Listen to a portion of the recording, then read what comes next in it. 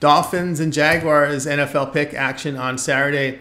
Miami 1-1 after their 28-3 road win at Houston. Dolphins played all quarterbacks except Arkansas State rookie James Blackman. To all play goes 5 of 7 for 61 yards and an interception. Skylar Thompson 15-22 for 157 yards and 3 touchdowns. Mike White played but did not throw a pass.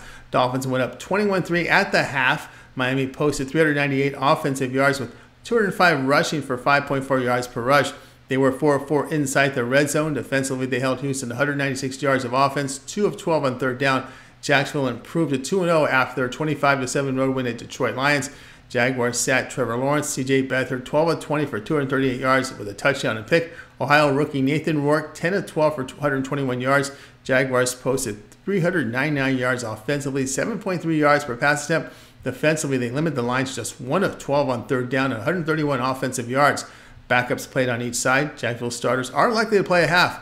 Miami starters are likely to play a quarter. Both offensives showed well last week, and they are passing in high volume. Play here in Miami, and Jacksonville to go over total of 41.